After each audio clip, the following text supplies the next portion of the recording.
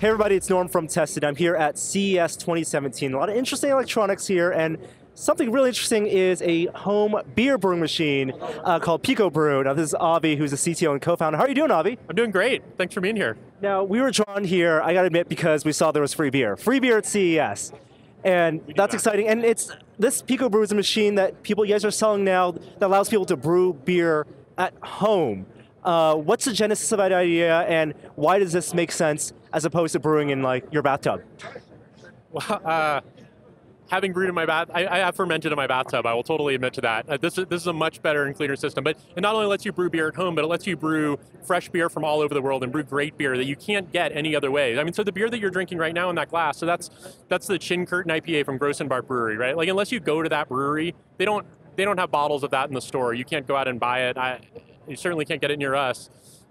That's the only way you're going to get that beer. And if you've been to that brewery, you can have it fresh at home, and we've been able to have the beer as it's designed by the brewmaster fresh at home. Now, I'm a beer brewing novice. Walk me through the components of Picobrew, and what are there are multiple parts of the machine here. What is happening in each part, and how does this compare to what a professional brewery would use in their brewery? So from an ingredient standpoint, it's the same. So we're using all grain and hops, just like any professional brewer would use, the same types of grain and hops that they use. But instead of stirring pots and kettles all day and standing over it for 8 hours and boiling over and making a big mess and cleaning everything out with a garden hose when you're done, with this, you just load up. You'll receive a Pico pack, which comes with grain and hops, and so the grain are in here, and this is a pack from Rogue Brewing, so it's a Dead Guy Ale, same as you would get from their brewery. You put in the grain pack and the hops pack, load it up, slide it in the machine and hit brew, clean water in the keg, come back 2 hours later, your keg's full of unfermented beer. So there's those two big processes. There's the brewing process, which for the Picobrew, you said it's like a 2-hour process. You input your grain, your hops, your settings. It knows the machine knows what's in there, and then 2 hours later, you get in the brewing keg something that's ready to then the second part be fermented.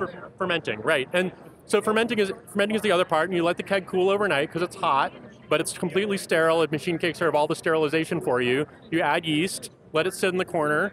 We have a safe fermentation adapter that allows you to ferment at higher temperatures and still have great results. A few days later, that beer is ready to carbonate and drink. And so you bring it back to the machine, push it into one of these small serving kegs, attach the carbonation adapter, and you can be drinking it the next day. And all of those parts from the carbonation, like the consumables, I guess, you guys sell. So what do you get when you buy a Picobrew? When you buy a Pico system, it comes completely ready to brew. So it comes with the machine, the brewing keg, the serving keg, your first Pico pack, all the carbonation accessories, everything you need, cleaning brushes, it's ready to go. We don't assume you have anything already. I hear from a lot of people who brew themselves, cleaning is a big part of it. You don't want contamination, so how does this maintain itself?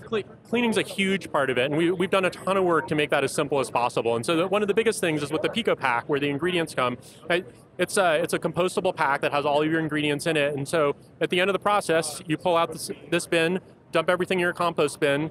This piece goes in your dishwasher. The machine itself has internal water reservoir to flush the machine, and then every few batches you can run a cleaning tablet through it. This is easy to wash by hand. It's pretty simple. And every batch, as part of the process, the machine is steam sterilizing everything as it goes, so you really don't have to worry about contamination. You want it to be clean, right? Sterile dirt is still dirt, but you don't have to worry about the bleaching everything out. And at the end of the week of brewing and fermenting, you have what's the capacity, what's the volume? 5 liters. 5 liters, how many pints is that? American pints? It's about a 13 pack of beer. 13 pack of beer. Now I know you guys are working with a bunch of breweries around the country that are selling around the world for these packs. Now if someone wanted to buy their own hops or their own grains, could they also use that with the Picobrew? So with this machine, you can't insert your own ingredients. So we have a professional machine, the Zymatic, that we've been selling for a few years that does that. But we actually just launched here at CES the Freestyle program, which allows you to design your own recipes online using our online recipe crafter, and you can design your own recipe, and we'll send you a custom pack that's Norm's tested beer. And it has exactly the grain and hops, it's laser etched with your logo, and it's exactly what you're looking for. And if you like that pack, you can then actually publish that recipe to other people on the marketplace. And how much do packs usually go for about that 5 liters of beer? It depends on the recipe, it depends on the beer. It's $20 to $35, so it's a mix. Yeah, doing the math, that's about right for a 13-pack beer. It's beer you can't get any other way, so it's priceless, right? Now, I noticed also in the setting here, something also caught my eye is sous vide setting. So because Absolutely. you're controlling temperature, controlling duration, you're also doubling this as a sous vide machine.